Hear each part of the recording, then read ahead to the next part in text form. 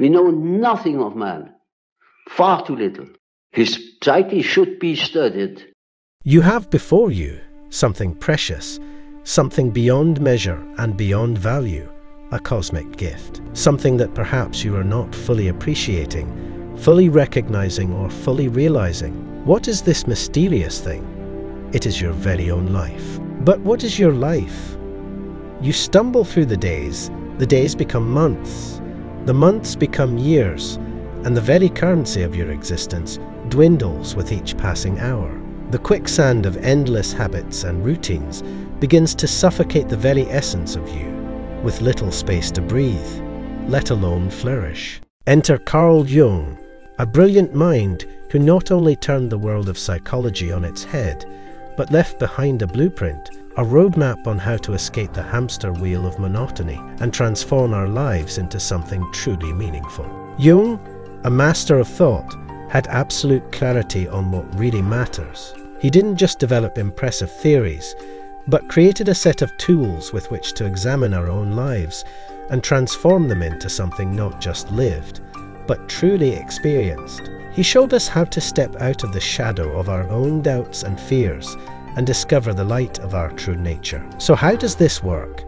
Well, Jung's ideas are all about recognizing the true self, peering into those dark corners, and learning how to captain one's own life, rather than being swept away by the currents of the everyday. So join me on a journey into the fascinating world of Carl Jung and discover how to develop more meaning, more fulfillment, and more joy. Are you ready to take control of your life?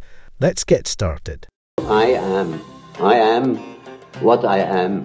Have you ever considered what's actually contained within you? Jung's conviction was that each of us carries within a huge potential. A potential that's just waiting to be discovered and exposed in all its glory. But there's a catch. Before this potential can be liberated, we must navigate the treacherous path of fear and self-doubt. It's the adventure of a lifetime. Picture, if you will, a large mirror before you, reflecting not just your exterior, but also your innermost being.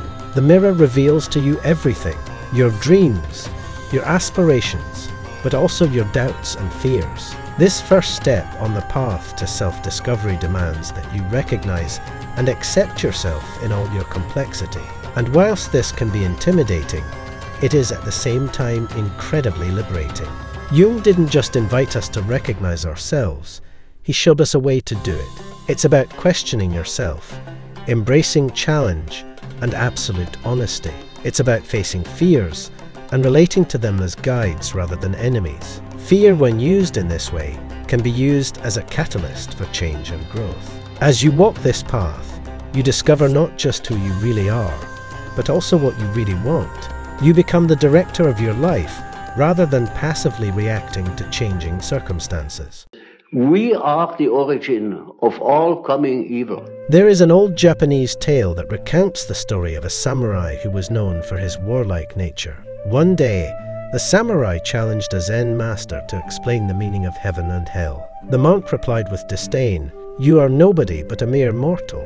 I cannot waste my time with someone like you." With his ego hurt, the samurai angrily drew his sword, screaming, "I could kill you for your insolence." "This," said the monk calmly, "is hell." Startled, realizing how the teacher's insight was revealing the nature of the rage that had consumed him, the samurai calmed down, sheathed the sword, and bowed, thanking the monk for his profound knowledge.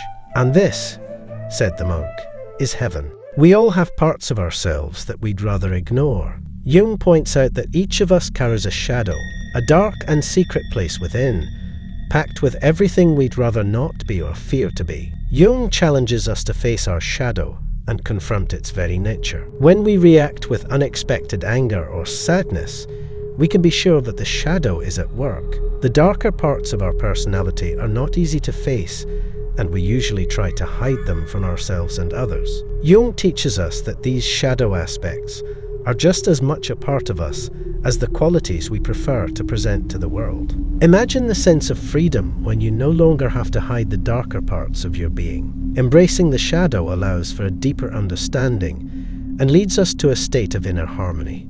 you will begin to live your life with greater compassion and acceptance of both yourself and others. It's time to view the shadow not as an enemy, but as an ally pushing us onwards to discover the transformative secrets that lie within. This sudden coming to consciousness. Do you ever feel that you are so much more than the sum of your experiences? Well, Jung has an explanation for this. He calls it individuation. The process is akin to finding your inner compass on the voyage to the true self. It's not just about finding yourself, but actively shaping it. We are not mere puppets of our past, but active creators in our own lives. Imagine a sculptor facing some formless clay. With each shaping of the hands, something unique and purposeful emerges. And so it is with individuation. You are your very own sculptor, shaping the very clay of the self using your experience, values, and aspirations. Individuation requires taking control of your life as you decide the aspects of your personality that you wish to alter. It requires courage and honesty as you recognize your weaknesses and celebrate your strengths. Live on, to look forward to the next day. Carl Jung, a visionary in the world of psychology, left us with a fundamental truth. The secret to a fulfilled life lies in finding purpose. It's not about fame, wealth, or external recognition. Rather, it's all about the quest for a deeper meaning in our existence, a connection that goes far beyond the material. Imagine your life as a book, and you as the author. Each day as you write a new page, ask yourself, am I writing a story that's just about external successes, or one that's shaped by inner values and beliefs? Jung teaches us that true fulfillment lies in the latter. It's about giving your life a direction that aligns with your true self. This means tuning into yourself and finding out what really matters to you. What makes your heart beat faster? What makes you feel truly alive?